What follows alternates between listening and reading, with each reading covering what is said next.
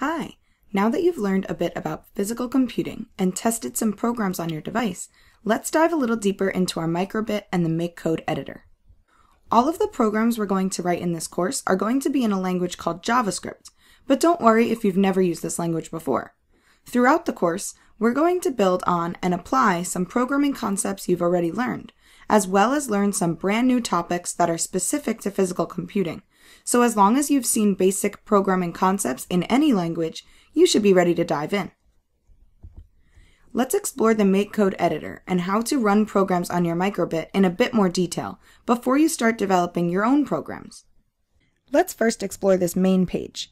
As you develop programs, you may see some of the ones you've written shown up in this My Project section.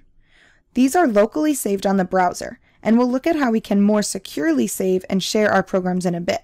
For now, we'll just want to click the purple New Project button and give it a name. I'll call this one First Name.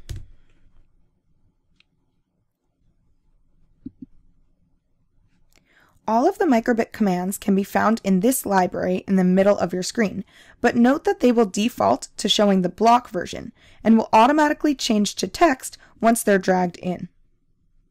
You'll see that there are many different categories, and we'll be exploring them as we go through the course.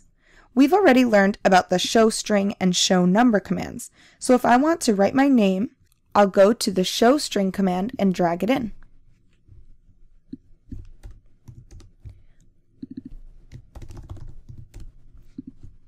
On the left side of the screen is the microbit simulator. Let's see what all these buttons do.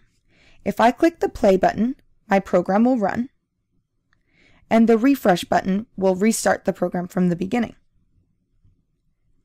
This bug icon will open debug mode, which will be really helpful as we develop more complex programs. You can click this snail icon to slow your code down, because sometimes the computer runs our code so fast we can't even see the commands being performed. Click the exit debug mode to go back to the editor.